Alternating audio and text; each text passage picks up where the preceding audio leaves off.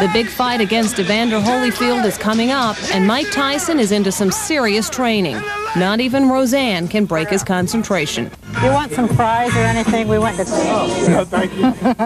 Mike's on a training regimen that begins at 4 in the morning and can run until 8 o'clock at night. Even this close to the fight, Chief Trainer Jay Bright still puts Tyson through the paces, perfecting every punch. Bam, bam, right here, right on top of you, right there.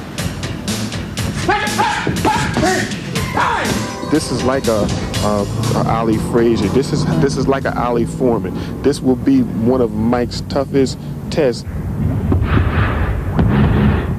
But there was a time for Tyson when the chance to challenge the ghosts of Ali and Foreman seemed far away. This is only Tyson's 4th fight since March of last year, when he ended 3 years in prison. Now Mike opens up, and the right hand finally dumps him. He won all 3 previous fights, but the champ is still leery of the pitfalls of fame. We're from the gutter. And from the gutter, the only thing you know is to fight and survive, so that's the easy part. The hard part is just staying up top and let's party all night and have a good time. That's the hard, that's the hard part. But once we fall down and we have our backs against the wall, no one fights as hard as us. And Tyson comes right out, right into Bruce Seldon. You know, Hemingway once said that men are not meant to be defeated, just destroyed. And I believe that. I believe that.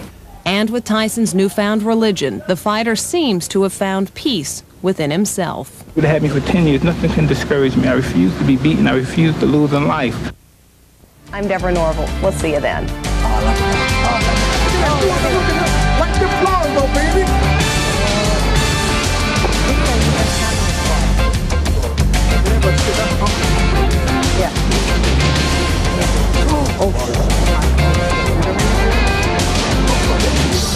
Okay, now let's... Hey, baby! I know you love